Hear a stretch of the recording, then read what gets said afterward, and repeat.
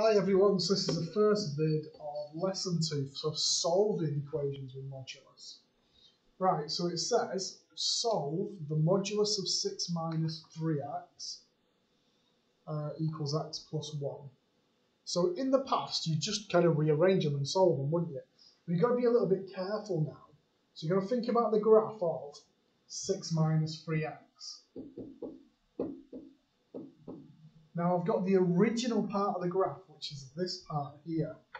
So this bit here, that I'm just kind of wiggling on, but you don't need to wiggle on it if you don't want to. That's my original positive part of the graph. This bit down here, the dotted line, gets reflected, and it gets reflected to this other blue line, which is the negative part of the graph. So I've got an original positive part and a negative part. I might just get rid of my wiggle. So I've got a positive part and a negative part, and it don't really make a lot of difference for what we're going to do, because we're going to make sure we deal with it, but we don't overly need to be happy with it. So I'm going to look at y equals x plus 1. So y equals x plus 1 is going to go through, not like that, it's going to be a little bit steeper, but never mind. I can't move it around, can I? No. Oh yeah, I can. I'm getting on technical on it. There. Kind of. There. That's kind of right, isn't it? Goes through, you can put yours through 1 and 1, or 1 and minus 1, I should say. So I've got something going like that. So I've got 2 points of intersection there. So I've got that point, and I've got that point there. Okay. Right, so that's my y equals x plus 1. So what I want to do,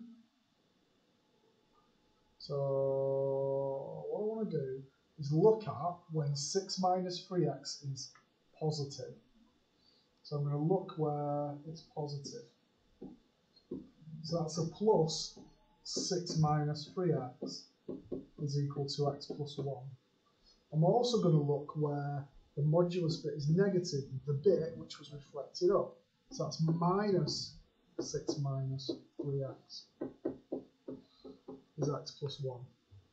And now if I just expand my brackets and rearrange it,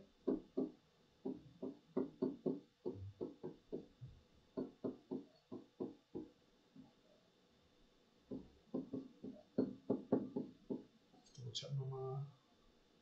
And for this one,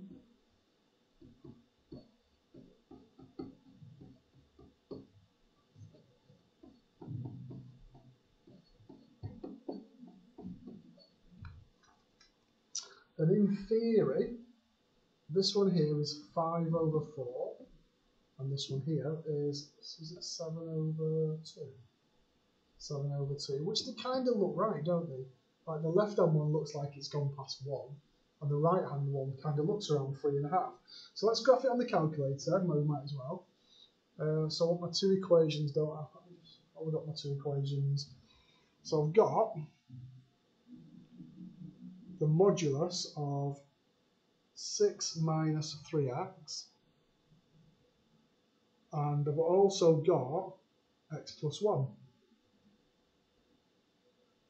So let's have a look. There we go. So that kind of looks like my picture, doesn't it? I can zoom my x in a little bit if I wanted to, so it looks more obvious. I might do that actually. Let's do minus 3 to about 8 on the x. Make the v's look a bit shallower, but you can see the pictures better. And then if I do my g-solve and my intersection, I've got 1.25, which is my 5 over 4, and I've got 3.5. So I'm okay, aren't I? I've got it, it's fine. So my calc works. So you'll find, well, you might find people who square it and rearrange it, so just kind of be careful with that.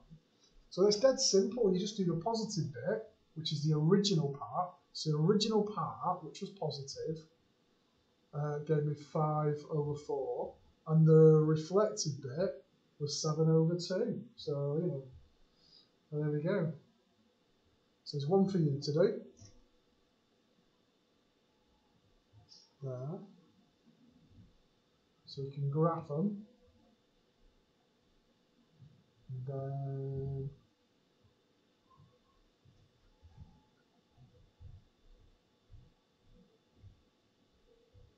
there we go. So you've got the plus bit.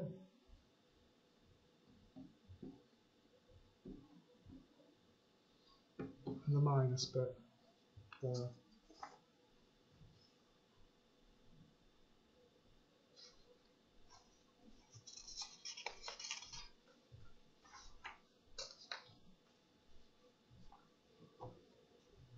Right, so we've got this one now.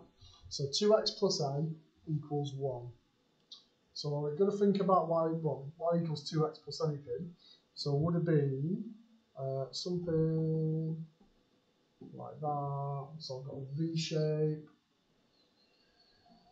So if I think about y equals 2x plus a, when x is 0, y is a. When y is 0, so 0 is 2x plus a. If I do the rearrange, it's minus a over 2. There. That's minus a over 2 there, if you're drawing it. And then I'm looking where it crosses the line y equals 1. Now it tells me that the constant's bigger than 1. Well, that must mean then that I've got a flat line which is below it. So I've got 1 there. So same idea, just look at the positive. So plus 2x plus a is equal to 1. Then look at the negative. So minus 2x plus a is equal to 1. So I'm replacing the bit inside the modulus, because that's the bit that has the sign faffed around with. So 2x plus a is 1. So I'm going to have 1 minus a divided by 2 is x. So that's fine, isn't it? Then I've got a minus 2x minus a is 1. So if I flip it over, I've got a minus a minus 1 is 2x. So minus a minus 1 all over 2 for x. Or you can take the minus 1 out as a fraction. I've got some questions for you to have a go at. So please have a go at these.